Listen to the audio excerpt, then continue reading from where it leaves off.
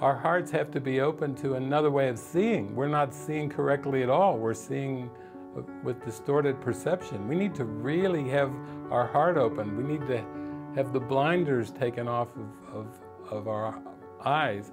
But more so, we have to start to realize the power of the mind.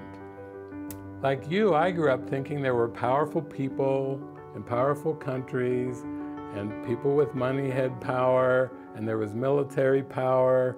I didn't realize that I was totally mistaken about all of that, that the only power there is the power of God and the power of mind. That the power of mind is what needs to be recognized. These are all just projected ego pseudo-powers.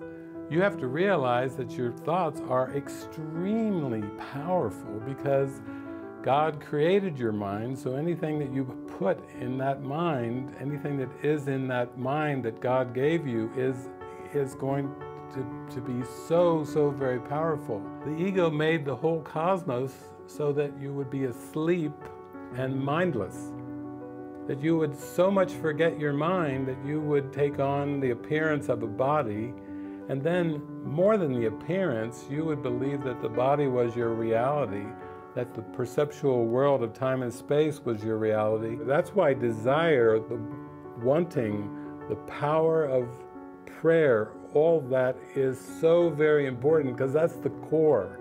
That's the core of it all. And that's really what spiritual devotion is about. It's about minding your mind and really watching what's on my altar. What is on my altar? Because whatever I hold on my altar, I will experience.